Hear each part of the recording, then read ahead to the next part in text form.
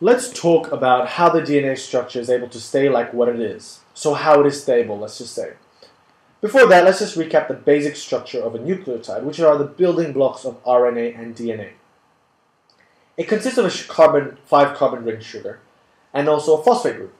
And on the other side is a base. Now it is important to remember that there are 4 types of bases in DNA and can be divided into 2 groups. Group number 1 are the pyrimidines, which are the single ring bases. And there's also the purines, which are the double ring bases. Pyrimidines consist of C for cytosine and T for thymine, and the purines consist of A for adenine and G for guanine. Adenine binds with thymine and cytosine binds with guanine in a double-stranded DNA structure. So knowing this bit of information, we can now explore and understand what helps maintain the structure of DNA. There are positive forces which help stabilize the DNA structure, and there are the negative forces which try to destabilize the structure of DNA. And both of these essentially determine if the RNA or DNA is double-stranded or single-stranded. If you think about it, if the structure isn't stable, it will be a single strand. It will be single-stranded because it can't hold a stable double-stranded structure.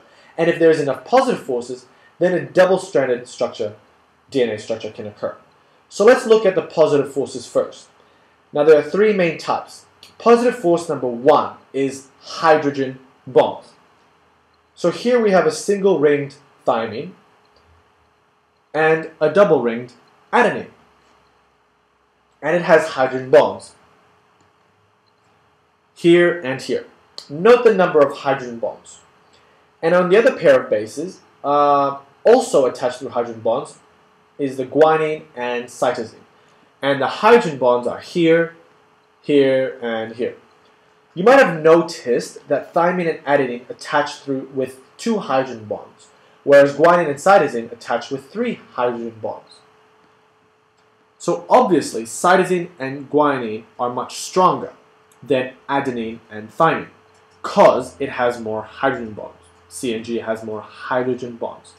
An example can be shown by their breaking points. So for example, cytosine and guanine's breaking point, where the hydrogen bonds break, can be broken at 4 degrees Celsius, whereas adenine and thymine's breaking point is at 2 degrees Celsius.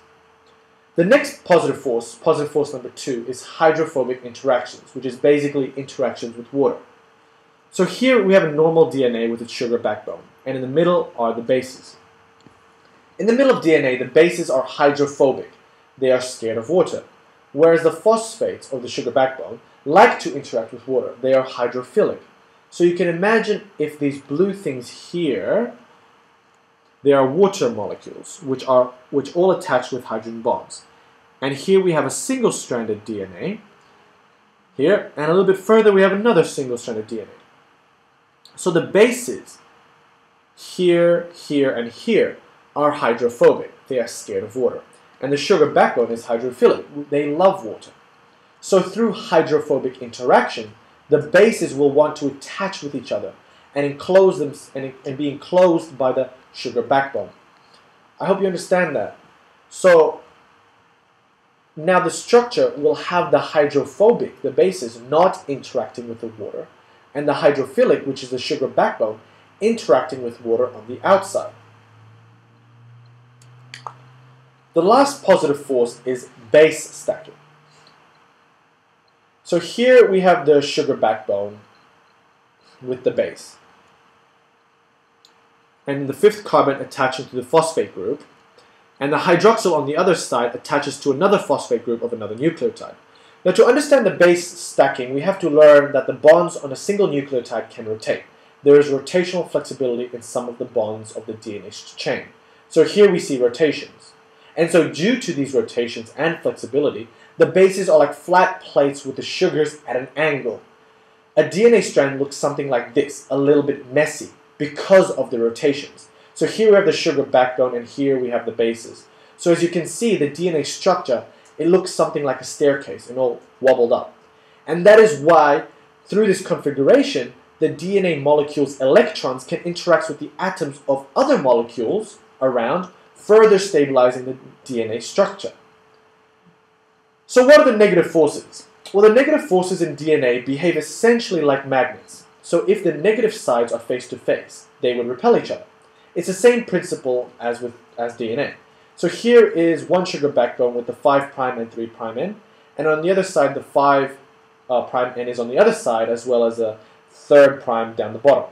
And here are the bases. Now we're just looking at the phosphates, which are here, here, and everywhere.